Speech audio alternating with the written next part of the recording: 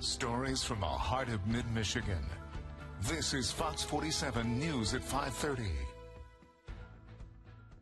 A good evening, Mid-Michigan, and happy Friday. Welcome to Fox 47 News at 5:30. I'm Tiana Jenkins. Tonight, I'm bringing you the news from the East Lansing Family Aquatic Center because today is opening day for the first time in more than 2 years. We'll have more on all the fun you can have here in just a bit. But first, let's find out from meteorologist Reese Cole when might be the best time to come out here and enjoy all this fun.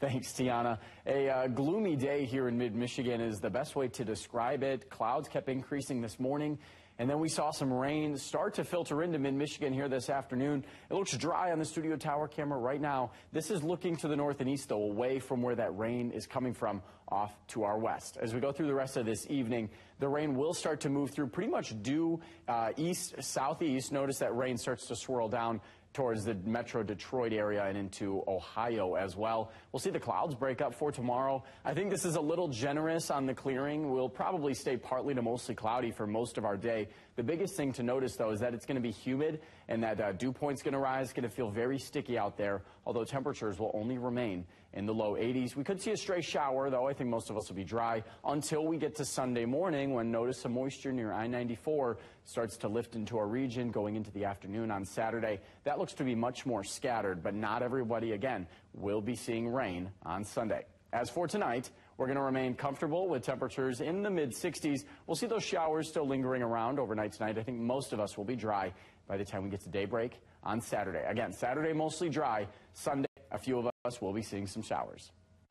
All right, guys, earlier I told you the East Lansing Family Aquatic Center reopened after being closed for 2 years, and I have made some new friends. I'm here with Marley and Olivia, who have been out here with their family, just enjoying the time, making a splash. So tell me, Marley, what is your favorite thing about being out here?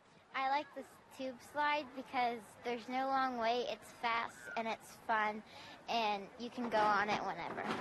Awesome. And Olivia, tell me, what is your favorite thing about being out here? Probably the diving board because you can do fun tricks on it and the wait is not long at all. All right, well, your neighborhood reporter, Asia Lawrence, will have more on the East Lansing Family Aquatic Center opening up, coming up tonight on the 7th. Next up.